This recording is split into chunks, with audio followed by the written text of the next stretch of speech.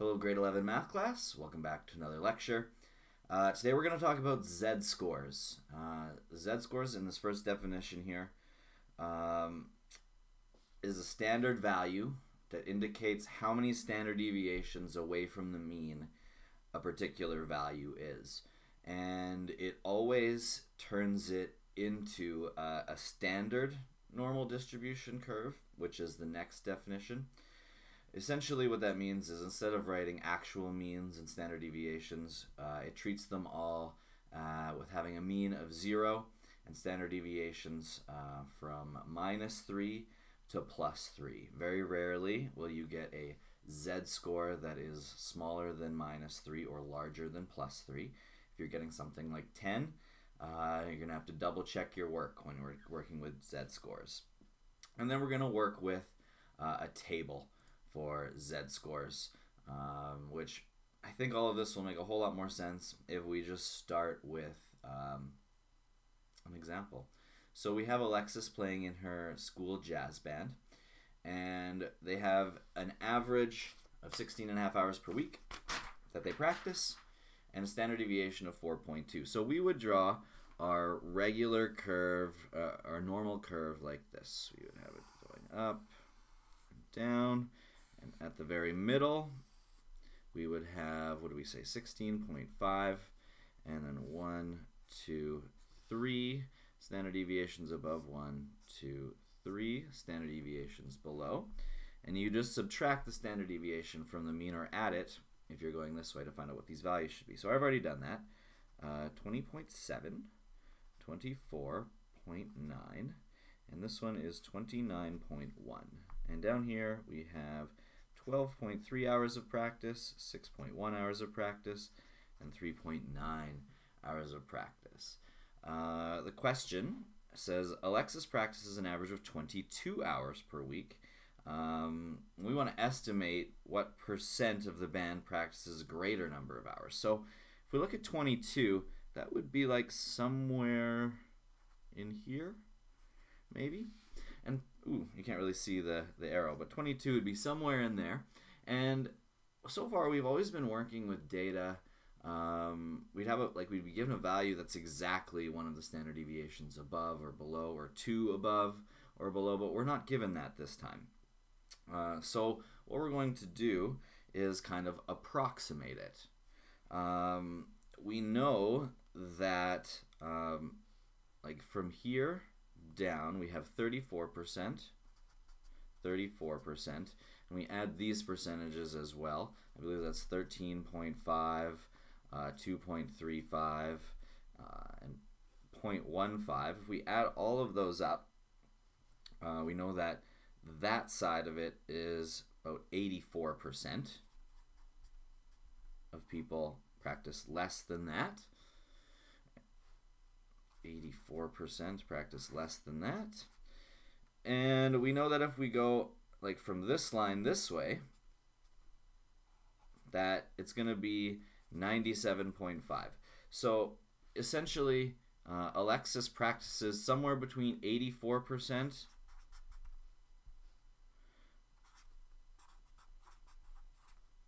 and 97.5%. But how much, really? Where is that line actually drawn? And what we're going to do is we are going to find out how many standard deviations away from the mean 22 actually is. And this is standardizing it. So we have 22 is our value that we're given. And if we subtract the mean of 16.5, we would get how far away from the mean it is. And if we want to find out how many standard deviations that is, we would divide by 4.2, which is the standard deviation. So how far away is it from the mean divided by the standard deviation? That'll give us how many standard deviations away from the mean that value is. And we get 1.3 standard deviations away. So for the purposes of this example, we are going to approximate that as 1.5. So we're going to say that it's about half the segment. So about half the segment is below and half is above. So that means that we can split that section in half. So that section was worth 13.5% originally. So if we split that in half, we would get 6.75%. And if we add it to the 84 that we already know is to the left of 1 standard deviation above the mean, we would get, so bear with me, we would have 84 plus 6.75% gets us 90.75%. So that's how many people practice less than Alexis. If we head back to the question, what percentage practices more hours? So we would just take 100 and subtract 90.7% to get 9.25%. So 9.25% practice more, 91% practice less. So if we were to draw a line here, where 22 approximately is, we would say that 90.75% of people are on this side of it. And on this side of it, we would have 9.75% of people. So we have kind of just calculated a z-score. We're going to do some more examples, and I'm going to show you a formula so that we can do this consistently and talk about what z-scores really mean. So, next example. So Haley and Serge are, I guess I should scroll down. Haley and Serge are run 2 different tracks as part of a running club. Their times for the 2 runs are shown below. So there's Vancouver and Lake Louise. We have altitude. We don't want to worry about that. We have the average. We have the standard deviation for the runs. And then we have Haley's times and Serge's times. So for the first question, we're just going to be focusing on Haley. Determine at which location Haley's run time was better than when compared with the club results. So essentially, was Haley above the mean, below the mean, and by how much? And which one was better? So let's calculate z-score. So a z-score is the number of standard deviations from the mean. So a z-score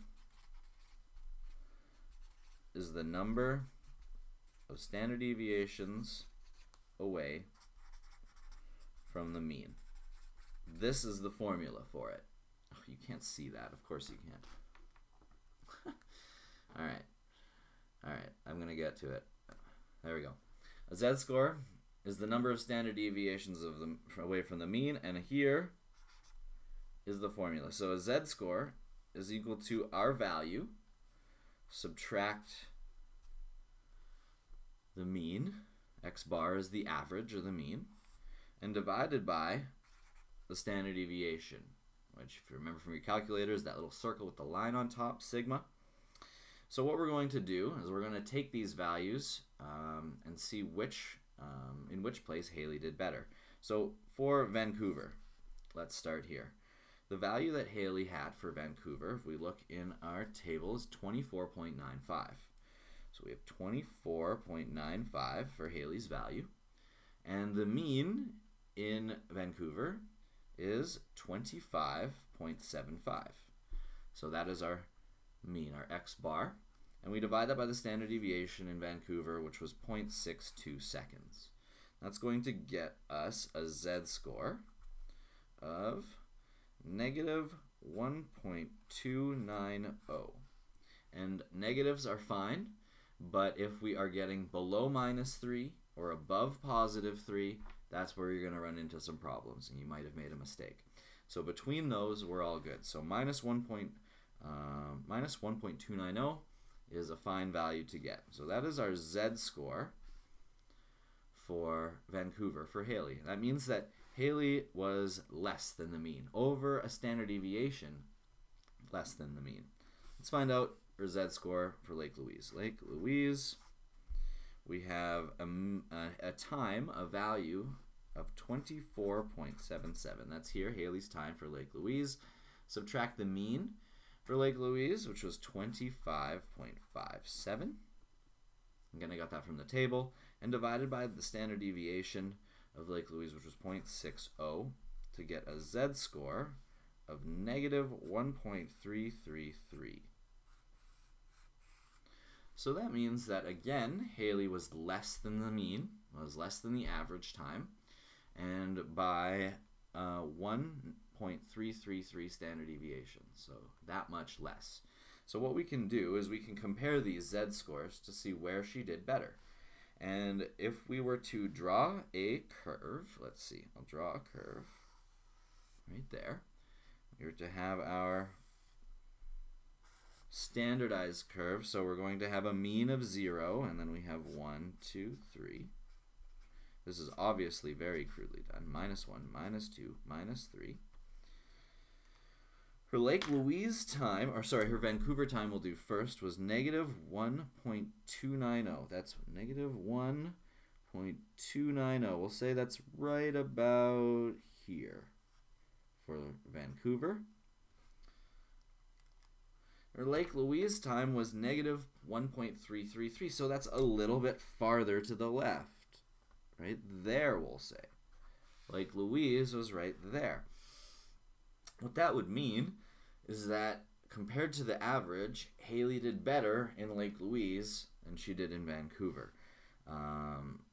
The line indicates that she was farther away from the mean in a good way, right? If you're trying to run faster, you want to be below the mean. So in Lake Louise, she did better. So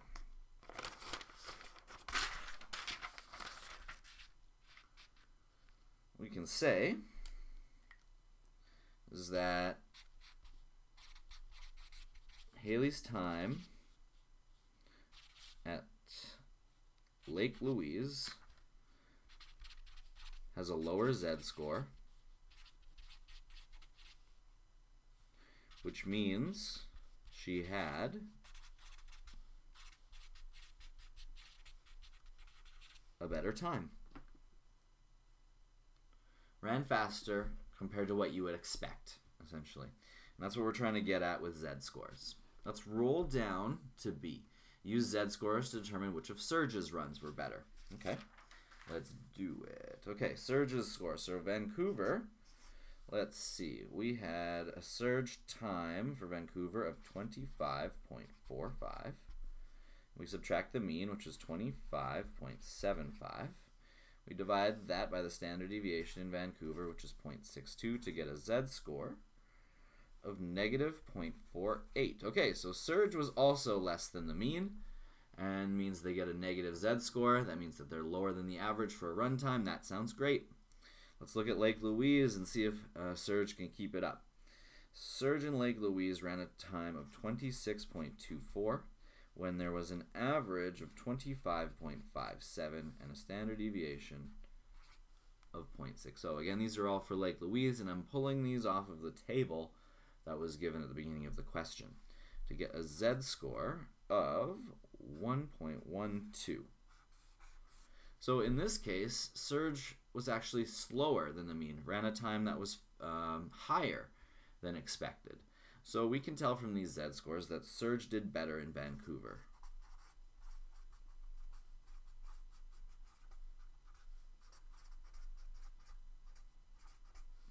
Compared to the average, surge did better in Vancouver. Actually below the average in Vancouver compared to above the average by quite a bit in Lake Louise.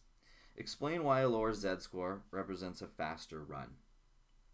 Essentially, a lower z-score in this case means we're farther under the mean. A lower z-score means we are farther under the average.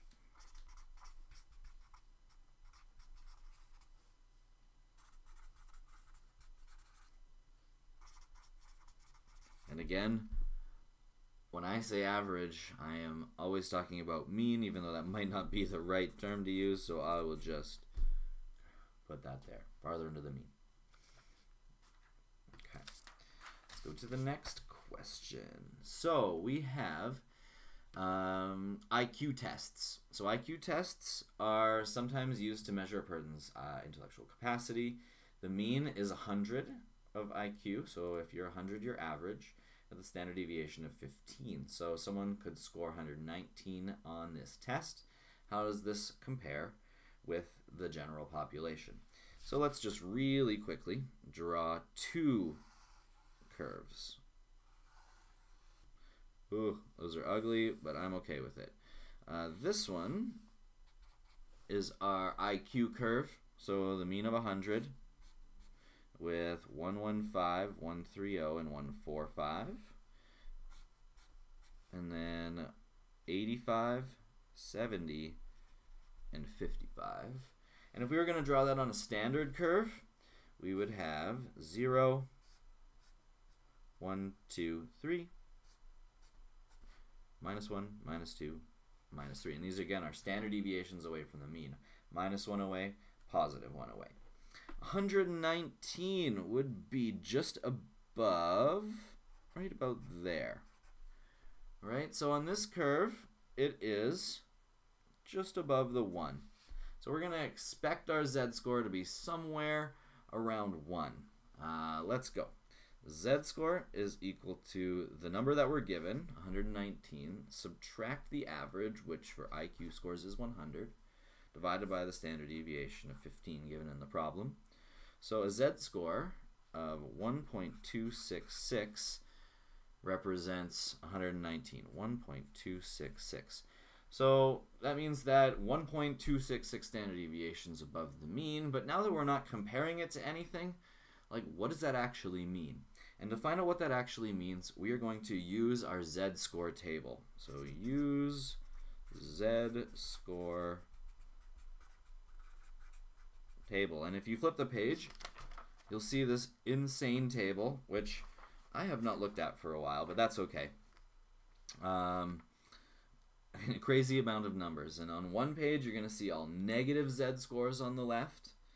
And on the right, or on the next page, you're going to see all positive z-scores on the left. It might be cut off a little bit by the hole puncher, but the negative 3.4 to positive 3.4, those are the z-scores. So what we're going to do is we're going to look for our z-score of 1.266.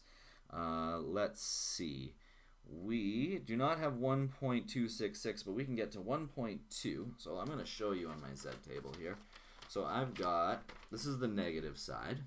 You can see all the negative z-scores. I'm going to go to the positive side because my value was 1.266. So I'm looking at my z-scores here. I can go to 1.2, but then what do? So 1.266 rounds to 1.27. You can see that.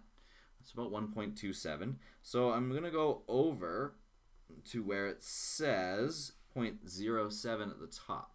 So I go down to the line that's 1.2, and I get this decimal, 0.8980. And I'm going to copy that down real quick before I forget it, 0.8980. And essentially what that 4-digit number tells you is the percentage of people, or percentage of data, that are to the left of that z-score. So 0.8980, if we multiply that by 100 to get a percentage, we would get 89.8%. And that means that 89.8% of people are to the left of that value, 119 IQ. So that means that this person is smarter than 89.8% of people. So what this means, 89.8% of people, of data I'm going to say, is to the left of that z-score. So this is going to be an important distinction as we get going, but it's to the left of that z-score. So if we go that way, it would be exactly 89.8% of people. That's obviously in a perfect world. Let's go a couple more. Sorry for the long videos. We will persevere. Okay, let's do another one. Scroll through z-scores. Running shoes lose their sock absorption on an average 640 kilometers, the standard deviation of 160. Zach is an elite runner, and Ants, he wants to, let's change that right now, wants to replace his shoes only when 25% of people would replace their shoes when the sock absorption runs out. At what distance should he replace those shoes? Okay, so what we want to do is we want to find out where along this curve Zach lies, so that we can turn that into a value that he should actually change his shoes at. So he says that he wants to change his shoes when 25% of people, when only 25% of people would replace their shoes. So if we have a curve,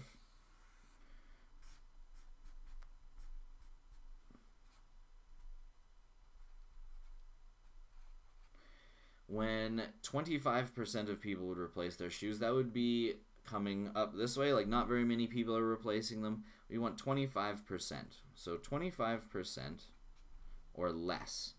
So we want a value that is 25% to the left of it when we draw it on our curve. If we go back to our table, we can work backwards from what we just did. So if we look for 25% to the left of it, if I look everywhere on this positive side for a z-score, I do not see anything less than 50%, 0.5. Right? All of these values are above it. So I'm going to be looking on the negative side.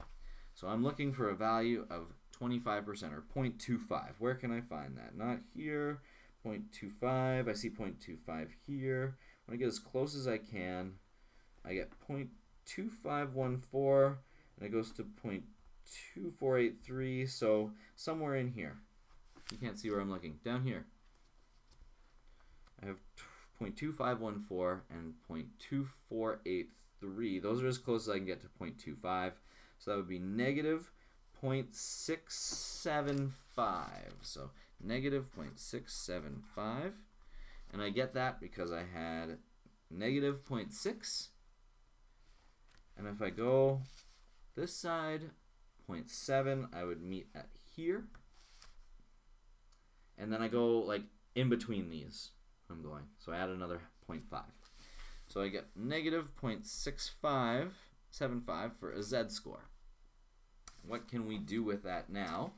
Well, we know the z-score, we know the mean, and we know the standard deviation, so we can use fancy algebra, good old algebra, to find out what value he should change his shoes at. So z-score is equal to the value minus the mean subtracted by the standard deviation. So we have a z-score of negative 0.675. We have a value which we don't know, that's what we're looking for, x. Subtract the mean, which is 640, divided by the standard deviation of 160.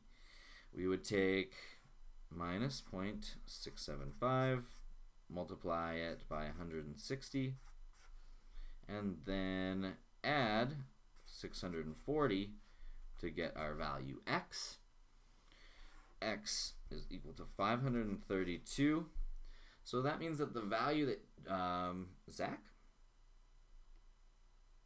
should replace his shoes at is 532 kilometers.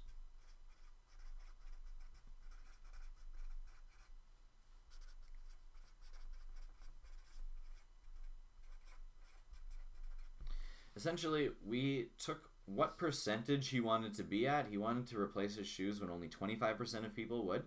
So on the normal curve, 25% of people would be to the left of that. We found the z-score on the table by finding where 0.25% would be, and we used algebra to rearrange our z-score equation to find out what the value would be, how many kilometers it would be when he should replace his shoes. Let's head to your turn for Quinn, and we'll do the next one together. So give it a pause and then come back. All right, so Quinn is a recreational runner. He wants to do it when 70% of people would replace their shoes. So on the Z curve, we have our mean. 70% would be over here. That's when they would be replacing their shoes. So let's see. That means that when 70% of people would replace their shoes.